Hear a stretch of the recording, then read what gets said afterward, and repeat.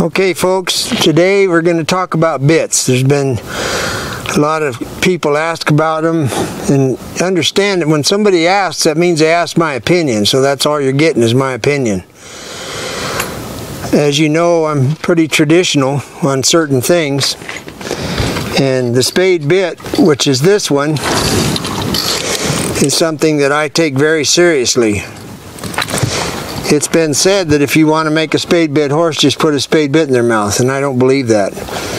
I believe there's a protocol, there's a timeline, and it can be from 4 to 5 years. And our Art of the Bridle Horse is a video we made to kind of explain how that journey goes. And the short story is that this spoon right here lays on the tongue. Okay? When you pull on the reins, the spoon leaves the tongue. That's the signal.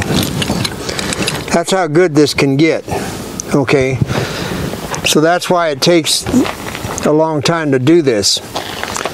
The payoff is that to me, it's the highest level of compliment that you can pay to a Western riding horse. The cheek piece is a Santa Barbara. So the name for this would be a Santa Barbara spade. Santa Barbara is this design. Now this all isn't a fluke. This is hundreds of years of proven craftsmanship. The back side of this circle, when you pull back, because of the weight in the back, it pushes the bit forward again. But it doesn't push it past the point of comfort. That's called a counterbalance. On a horse that's not straight up and down, like one I'm going to show you in a minute, you need to have the swing. This is what brings it come back to position. If you can picture a pendulum, when a horse's head is hanging down, the bit matches the skull and the neck and the horse. Everything about the horse, the bit has to match. When everything is correct, the bit just literally hangs down like a pendulum. So now it's so light that when you move this spoon, they feel it. Now I showed you this cheek piece. Now look at this cheek piece.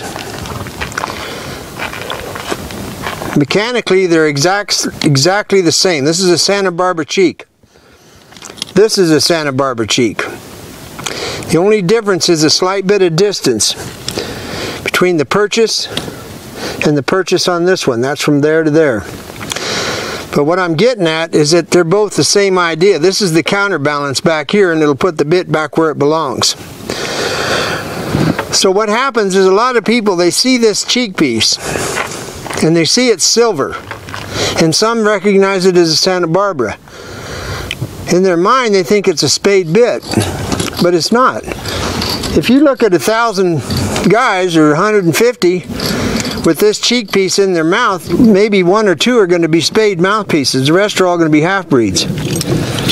So you need to understand that just because you see silver, it doesn't mean it's a spade. So now this is a San Joaquin mouthpiece. That's the name of it. Every bit has 2 names, the cheek and the mouth. This is a San Joaquin half-breed with a Santa Barbara cheek. I mean, it just goes on and on. So please note that that is silver. That's a San Joaquin because of the place for the tongue to move more comfortably. And now, the true half-breed, as far as I'm concerned, is this mouthpiece. Straight bar, half-breed port. Cheek piece, Las Cruces. Now Bruce told me that the Las Cruces came from the crossroads just north of Santa Barbara after you go through the tunnel. I'm sure you've all been there, but that's where the used to be our crossroads, and the bit maker lived there. Well, I think that's dead on the money. I've read other stories, but I think that's the best one.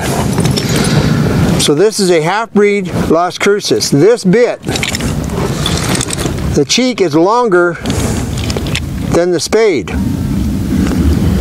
It's more leverage. Very few horses can take this bit because the cheeks are straight up and down. So the horse has to be like an Andalusian, and the head would go like this, not like that. So when it's bridled up, it's almost straight up and down. Well, I think I mentioned it before, but the conquistadors, the first explorers, when they unloaded their horses off the ships, they weren't quarter horses. I know this is a shock, but Doc Bar wasn't around yet. So they were Spanish horses, and the Spanish horses were conducive to these bits and mouthpieces. So in my opinion, what's happened over the years is that you'll see a lot of spades where the spoon goes farther back, and the reason is the only way for it to be comfortable on a horse like this, because they naturally hold their head this way, it has to lean back farther because they're out here. An Andalusian is here, so it doesn't need to lean back. Now, this is the San Joaquin mouthpiece. Santa Barbara cheek, silver. San Joaquin mouthpiece. Alloy cheek. It's Manel is the name of the material. Here's the difference. $500, $150. Mechanically, exactly the same. No difference. Now I will show you how this, and this works. It's very simple. It's called a curb strap. When you tighten the curb strap and you pull on the reins, the curb strap pushes behind the jaw and the horse stops. So you build from there. If you haven't got all your lateral work done, side passing, open gates, shutting gates, leg canter departures, leg yields, everything you ever need to get done, you're not ready for any of these. As soon as you do have it, you get rid of this, and depending on your wallet, you get this or this. In my world, you don't go from riding a horse until they're 10 years old in a snaffle and then think you're going to put a spade on them. It just doesn't work. That train's already pulled out a long time ago. But many horses all over the country, I show up and they're in a snaffle, and 3 days later when I leave, the owner is riding them in a Western bit. This is called a Western bit, just in case you're curious. Don't mind the concho, it's a vulgar display of wealth. That is where I'd like you to end up if you're interested in riding Western. If you stay in a snaffle bit the rest of your life, well then, I think cross-dresser comes to mind. It's either English or Western for me. Now, that being said, there's a lot of ranches where guys never quit the snaffle because they're handed a string of horses that are cold-jawed and dead-sided. So they ride them in a snaffle because they got big country. It's just the way it works. It's no big deal. So what I've done with my bit is it helped me, all this helped me design the bit that I came up with. And this horse right here is going to go home in one of these or one of these, depending on how cheap the guy I'm riding it for is.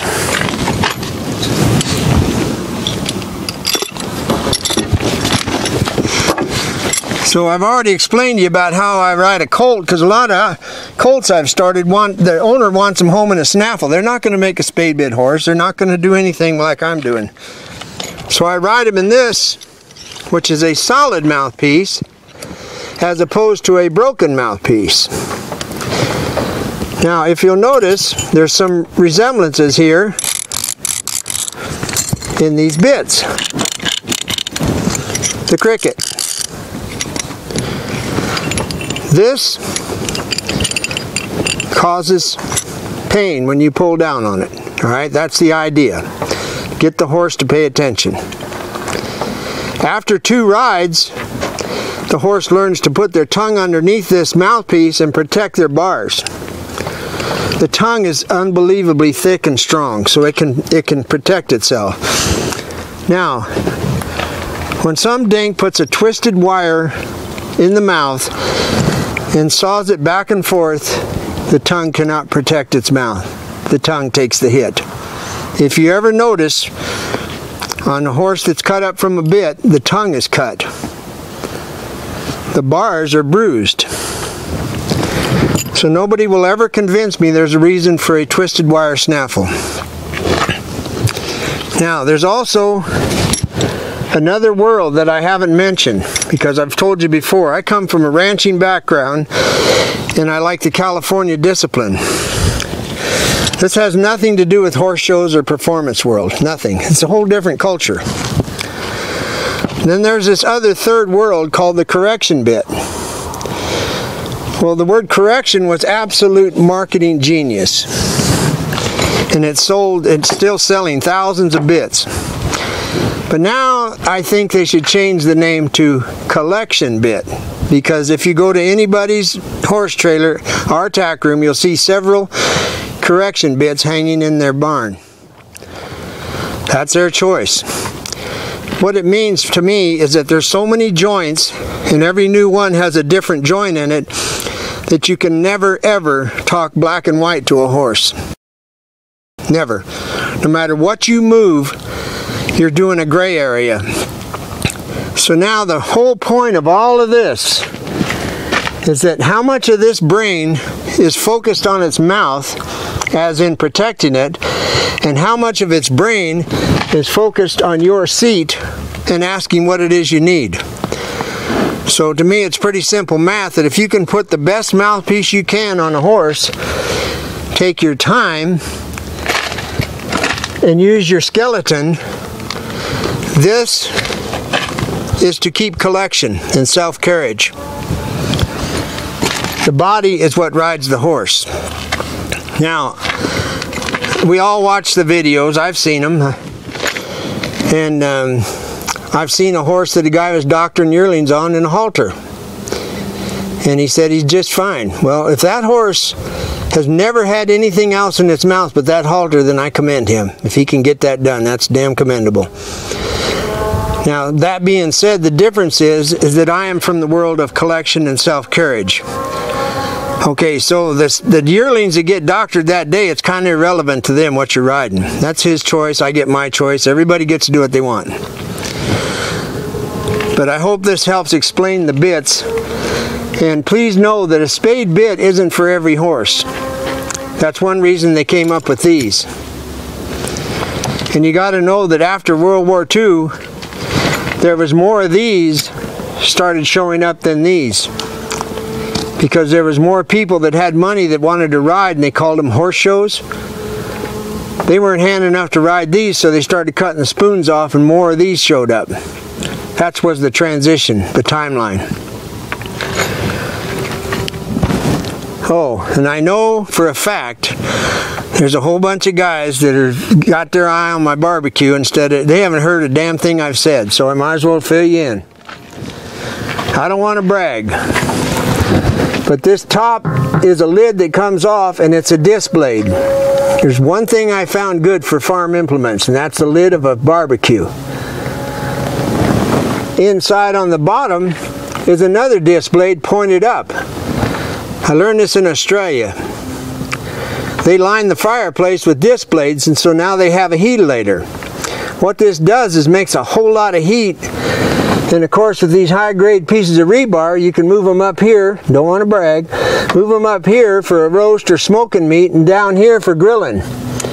Now the lid, as you know, this is custom made because it says Crystalix on it, so nothing but the best on our outfit.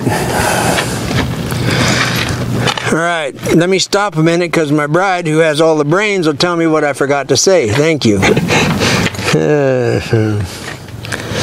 Now folks, there's always this part. I'm learning how to do this. Don't forget to hit the subscribe button and say you liked it. Well, if you watched it, thank you. Adios.